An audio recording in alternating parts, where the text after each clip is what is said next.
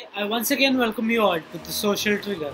So in today's episode we'll be talking about online fraud. तो आपको क्या कोई 50 लाख डॉलर का मेल आया है या कोई जॉन जो आपको 3 करोड़ रुपए देना चाह रहा है वो भी फ्री में? वो आपके मेल में कुछ ऐसे लिंक्स फॉरवर्ड करेंगे जिनसे आप ललचाएंगे या आप अपने फोन में कोई नया ऐप डालेंगे और वो ऐप एपीके से होगा। जैसे आपने वो इंस्टॉल करी या डाउनलोड करी, आपके फोन का सारा डेटा आपके पास गया, बस फिर क्या करोगे?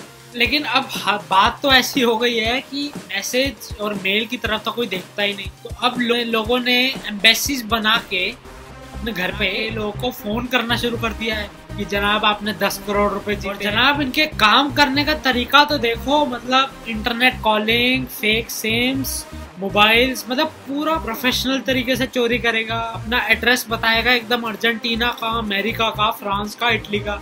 अबे ये नहीं पता दिल्ली के किसी छोटे कोने में बैठा है। अब मैं आपको एक बात बताता हूँ, मेरे एक दोस्त को कॉल आता है एसबीआई की तरफ से, या the so called SBI employ. तो इन एसबीआई एम्प्लॉयज ने कॉल करके बोला कि एसबीआई के सारे अकाउंट्स जो हैं बंद हो चुके हैं द्वारका ब्रांच। तो आपके अकाउंट में जितने भी इंफॉर्मेशन थी या जितने भी पैसे थे, आप हमें सारी इंफॉर्मेशन डिटेल्स हमें दे दो और ताकि वो अमाउंट हम उसमें ट्रांसफर कर देंगे। लेकिन जब इसने काटा फोन तो वो नंबर की लोकेशन निकली बिहार।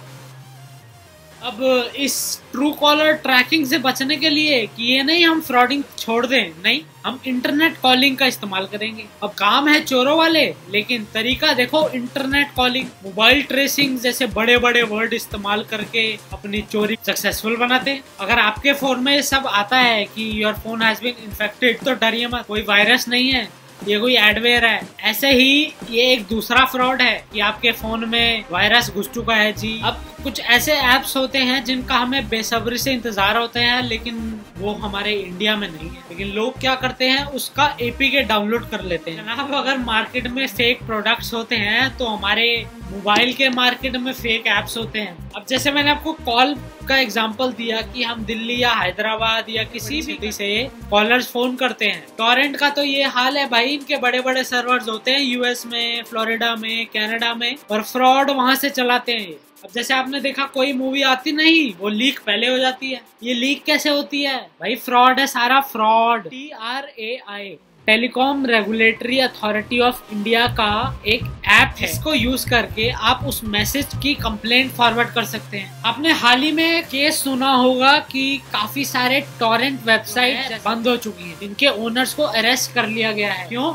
सिर्फ इसलिए ये पकड़े जा चुके हैं। तो ये सब सारी नकली वेबसाइट्स और आईटी डिपार्टमेंट के नजरिए में आ गई। ब्रॉडकास्टिंग एंड आईटी डिपार्टमेंट ने इन सारी टॉरेंट वेबसाइट्स को बैन कर दिया है। सिर्फ एक तरीका है ये फ्रॉड के कम होने का, जब आप सारे सतर्क होंगे और आप सारे इन सब चीजों को इस्तेमाल करना सीख जाएंगे। See you in the next video. This is Shivam signing off. Bye bye.